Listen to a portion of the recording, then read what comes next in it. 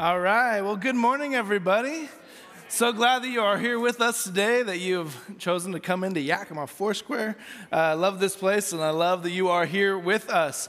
We are in the fourth week of this series called The Way of Goodness, which is driving us toward the kind of people that God wants us to be and the kind of people and the kind of church that God wants us to be as well. Our goal with this series is that by looking at the goodness of God and the examples that Jesus set before us, that we truly can be individuals who are known for goodness. And ultimately, well, we will be a church known for goodness as we look like Jesus to those that we come in contact with.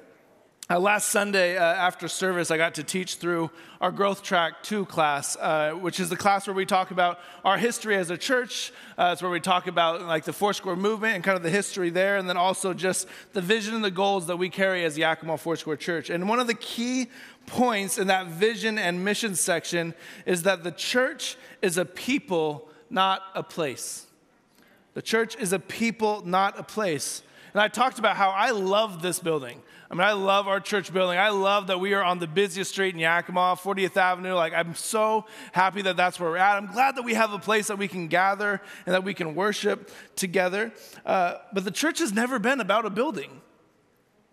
The church was about the people. People who would gather together and chase after Jesus and live out the mission to love God, love people, and serve the world. The Greek word for church is ekklesia, which means a called out people or a called out congregation assembling together. It was the word that was used for political gatherings, for councils, or board meetings, but the heart behind it was like-minded people getting together to deliberate and to carry out a vision. And that is what we are doing every week. We are assembling together to deliberate what it looks like to follow the way of Jesus, and then we're making plans to carry out his vision to reach people. And every single week, I mean, that's what we did yesterday, right? That's what we did in going out to the city and working is, hey, this is a way that we feel like we could reach people for Jesus. And so that's what we got to do. And every week we have new people who are joining this ecclesia, this church, and joining in on this mission to reach people for Jesus. Now, so far in this series, we've talked about walking in the way of goodness. We've talked about God's empathy, his compassion. We've talked about his grace, all characteristics of God that he desires for us as the church to walk in as well.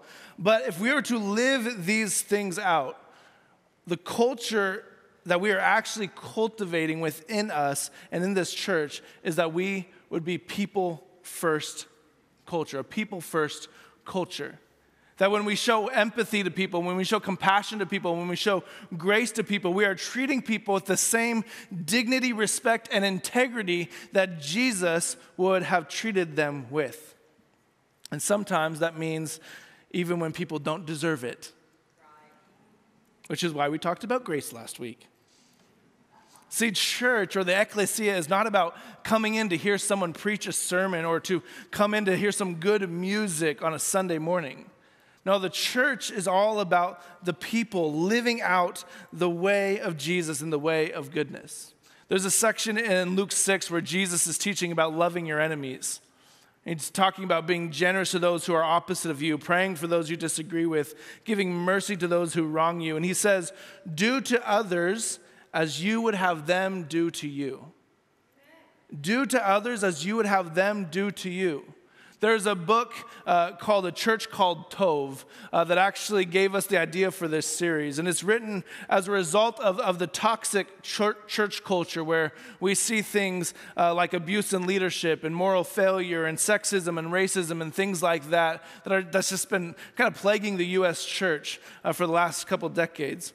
And in that book, the author, Scott McKnight, writes, "A culture of goodness begins when a church sees people as people and treats them as people by nurturing them to become what God designed them to be. People with names and histories and stories, people who are doing well and people who are not, people who are recovering from church abuse, people who've had surgeries and sickness, people who are aging, people who are rich and poor and everything in between, people who are wounded and in need of healing, people who are unemployed and underemployed, people who need encouragement or tangible assistance." He says the essence of treating people as people can be summed up in 12 simple words from Jesus: do to others as you would like them to do to you. The church is all about people and putting people first. And we know that's what it's supposed to be because that is the example that Jesus set out for us. Because all people are his creation. All humanity is his masterpiece. And his desire is that every single one of his people will come to a place of repentance, which means turning away from sin, turning away from the world, turning away from distractions, and coming back to him. Jesus is pursuing people for the purpose of relationship, and he's patient with us as he does that. Some of us have experienced his patience over the many years, maybe that we ran from him. But can we see people with the same eyes that Jesus sees them? I want to do something real quick. I want you to think of a person that you can't stand. Yeah, come on, we all have the people. Come on. Think of someone that you're just like, man, I can't stand that person. Think of them. Maybe it's someone who rubs you the wrong way. Maybe it's someone that you disagree with. Maybe it's a politician. Maybe it's your boss. Think about them. Now, think about how Jesus sees them and what kind of relationship he wants to have with them. Sometimes it's hard to see people through the eyes of Jesus. Because these are people that we may fundamentally disagree with. Or these are people who vote differently than you, or people who live different lifestyles, or who parent differently, or who support stuff that you disagree with, or who don't live with the same moral code as you. But Jesus is still calling us to love his creation. Because he loves them. Not to hate them, not to fight against them. He's calling us to bring them back to him because we are all his creation. And more than that, we are all his image bearers. In the narrative of the creation story, God said, let us make mankind in our image, in our likeness. So God created mankind in his own image. In the image of God, he created them. In the image of God, he created male and female. He created us in his image. And after Jesus came and died and rose from the dead, he created a pathway to salvation for all those people, all of his creation, to be able to come back to him, to have a pathway to remember who they are. As Paul says, be renewed in knowledge of our image in Christ. So when we slander people, when we put them down, when we forecast hate more than love, we are not treating them as image bearers. And James actually calls us out on this. In James's letter in James 3, he says, with the tongue we praise our Lord and Father, and with it we curse human beings who have been made in God's likeness. Out of the same mouth comes praise and cursing. He says, my brothers and sisters, this should not be. This should not be what we're about. This is not who we are as followers of Jesus. We should be people who put others first for his sake. I want to look at a couple of examples from Jesus' life that show us how we are actually supposed to see people, treat people, and talk to them. And I just want to tell you, this is not an exhaustive list. If we were to go through Scripture and look at all the times where Jesus put other people first, we would be here till Wednesday. Okay, so this is too much there. But I want to look at these three stories in the Gospels and point out to us what it looks like maybe for us to put others first. The first one is found in Luke's Gospel in chapter 19. Jesus and his disciples were on their way to Jerusalem. They had to go through the city of Jericho. Jericho, it's the same city that Joshua marched around all those times in the Old Testament. The walls came down. It's also the same city that I rode a camel in a couple years ago. Still there. So they had to go through Jericho on their way to Jerusalem. And Jesus, as he was walking through Jericho, there was a man named Zacchaeus who was a chief tax collector and a very wealthy man.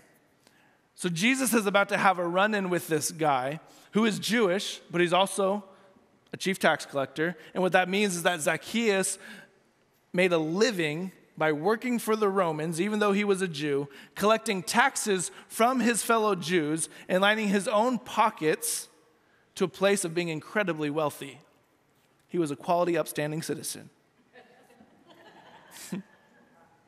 No, this guy in the eyes of the people was the scum of the earth.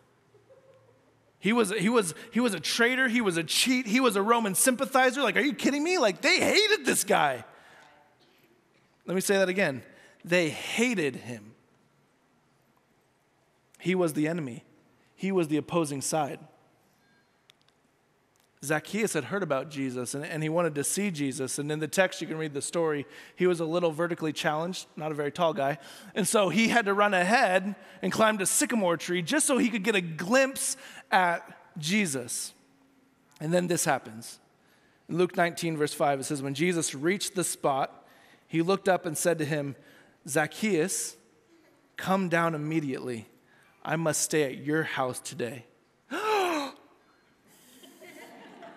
He must what? Like, what are you talking about? You can't stay at that guy's house. There had to be people in that area who were like, no. Jesus, I'm a good, upstanding Jewish man. You should come and stay in my house, not his house. He's the worst. But Jesus saw Zacchaeus for who he is, and he decided that this person needs me. So Zacchaeus hops down from the tree, and he invites Jesus and his followers into his home. And it says, all the people saw this and began to mutter, he has gone to be a guest of a sinner. Sounds like some churchgoers I know.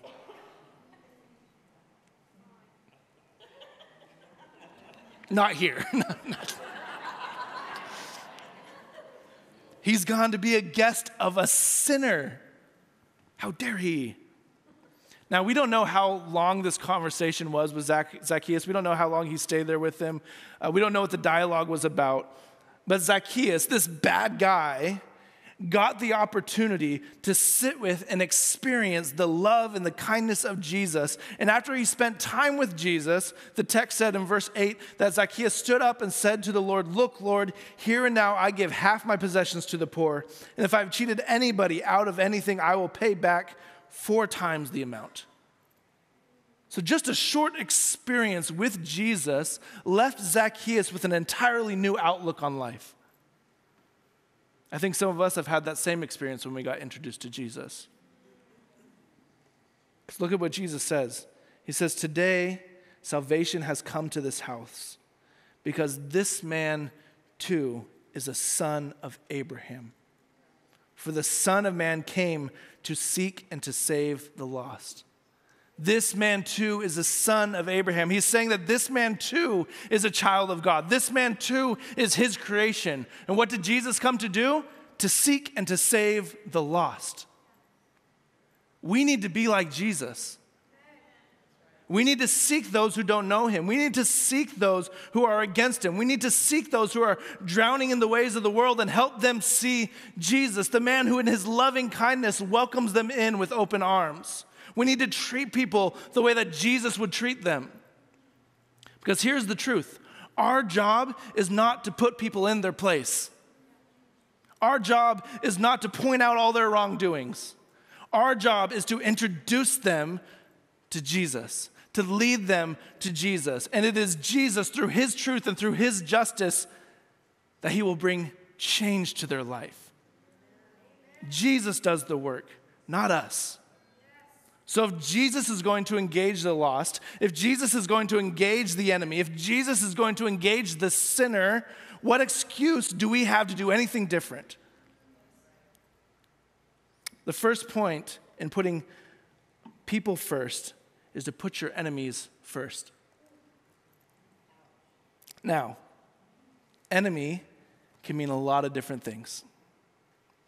So putting your enemy first does not always mean you need to go to that person and reconcile with that person or whatever it may be. It might just mean that you are praying for your enemy. Now, to switch away from the bad guys, to a whole other group of people that Jesus put first. The second story I want to tell you is in Matthew 19. It's also told in Luke 18. It's a really quick story. It's often a story that we can fly right over it if we're not paying close enough attention. But I believe it shows a beautiful picture of Jesus putting people first. Jesus had been teaching the crowds through parables, which are stories that he would tell to get a point across. He was healing people. And then in Matthew 19, verse 13, it says that then people brought little children to Jesus for him to place his hands on them and pray for them. That's a beautiful picture. It says, but the disciples rebuked them. What? The disciples rebuked them. The disciples turned away the children. Maybe they thought, you know what? So glad you're here, but Jesus is really tired. He's been working really hard for the last couple of days. Okay, he needs to rest, and we know that children are not very restful. Parents in the room, you know. Or maybe they just thought Jesus wasn't that interested in the children. Whatever they thought, they were wrong, because Jesus quickly corrected them and said, let the little children come to me and do not hinder them, for the kingdom of heaven belongs to such as these. See how he elevated the children. Didn't put them down. He elevated them. And Luke's tells the same story. Let the little children come to me. Do not hinder them, for the kingdom of God belongs to such as these. And then he says, truly I tell you, anyone who will not receive the kingdom of God like a child will never enter it. So not only does Jesus make space for children, but he also actually calls the adults to be more like them in their faith. Now, I would say that generally, it's easier for us to engage with the children in our lives than maybe our enemies, but we have to ask ourselves the question, are we hindering them from an opportunity to be with Jesus? See, church is an incredible place for our kids to be on Sundays. Bringing your middle schoolers and high schoolers to youth on Wednesday night can be transformational. We actually have parents here today who are part of our church who are either teachers or parents or work for Riverside Christian School, and it's RCS Day at church. And they're here. They have their kids out of that school. We have our kids there as well, and we love it. And while our kids will be introduced to Jesus in their class on a Sunday morning, and if you have kids in Christian schools, they're getting opportunities to learn from Jesus there too. But what does our daily life look like for our kids? When they look at us, maybe just around the house or as we live our life with them, are they picking up on who Jesus is in us?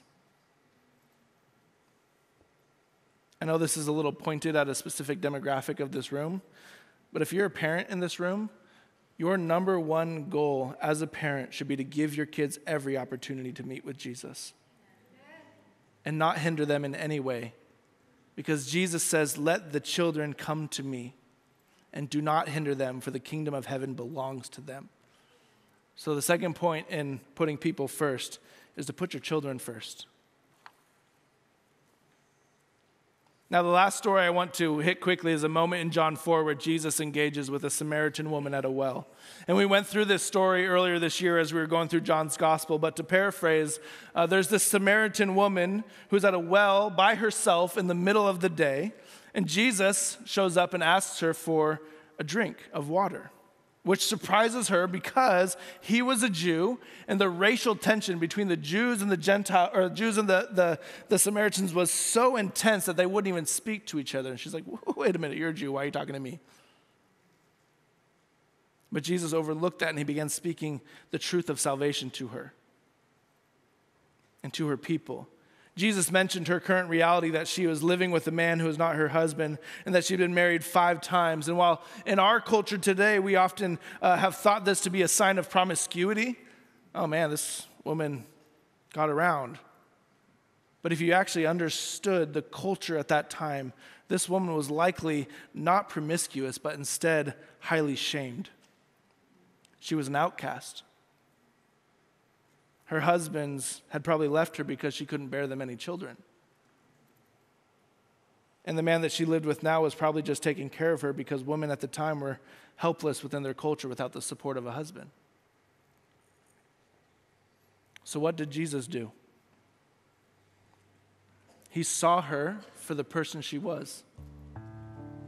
And he spoke truth and love over her, giving her purpose, giving her meaning, and giving her his salvation. And instead of being the outcast woman, who was alone drawing water in the heat of the day when no other woman was there because she was ashamed, she became the woman who went back into her village in Samaria, preached the good news of the Messiah that she just met, and many of them got saved. Jesus saw the woman for who she was and then changed her story. And this happens throughout the gospel with people who are disregarded by their peers. It happened with people who were crippled. It happened with people who were begging on the streets. It happened with people who were prostitutes, with adulterous women. Jesus would see the outcasts of their culture and reveal to them who they truly were in his eyes. Can we not do the same? Can we not see those who are on the outskirts of culture, who maybe more often than not we will walk on the other side or not pay attention to them? Could we instead be like Jesus and see them the way that he sees them? That quote from earlier from Scott McKnight, a culture of goodness begins when a church sees people as people and treats them as people by nurturing them to become what God designed them to be. This is the example of Jesus, and we get to do the same. So the third point in putting people first is put the outcasts first. And like I said earlier, there are so many more stories that we could unpack of how Jesus would put people first. We can't cover them today. But if we want to be like Jesus, we need to be able to put people first, no matter what their story might be. No matter what they've gone through, no matter what they're going through, no matter their life choices, we get to show love. We get to show others that same loving kindness that Jesus showed us. So let's pray together. Lord Jesus, we praise you and we thank you for giving us examples on how to live out our lives. Lord, that you are the perfect example of love. You are the perfect example of kindness. You are the perfect example of goodness.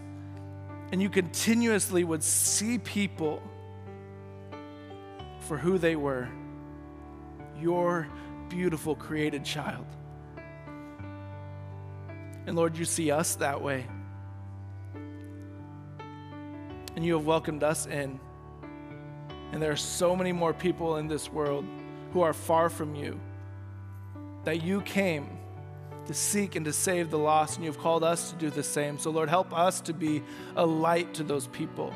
Lord, in a world that is driven by hatred, in a world that is so divisive, Lord, I pray that we as the church don't join into that, but instead we live differently and we become a light in that place, Lord. And that those who are far from you, Lord, we will, instead of pushing them further away, we will show them a beautiful pathway to a relationship with their Creator. Lord, we thank you for your love. There's a reality in the church world.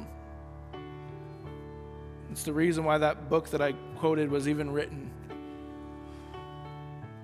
And that's because Christians in the church have not always represented the love of Jesus very well. And so if you're here in this room this morning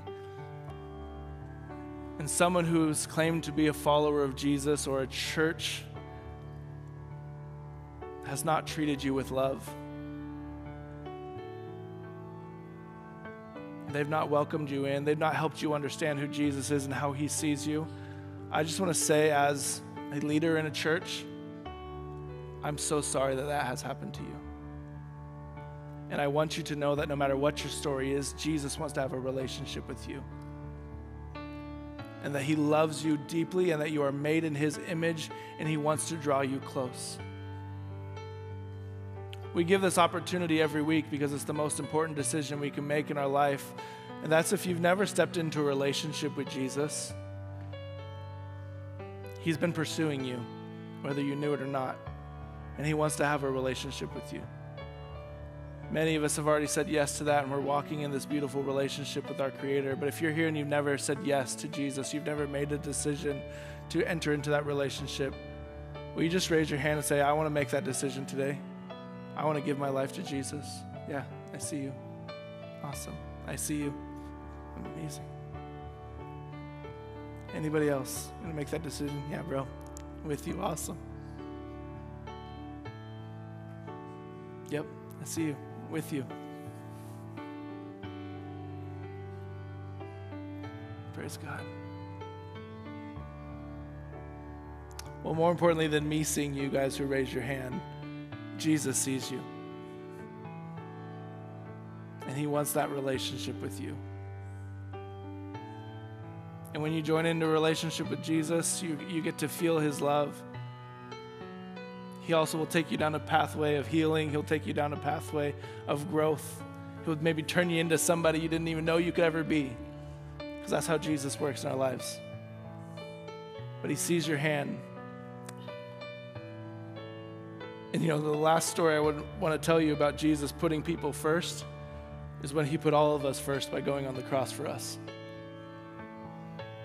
The Bible says that the cost of our sin, the wage of our sin is death. And so Jesus took that death, our death, upon himself and went on the cross because he was putting us first, because of his deep love for us.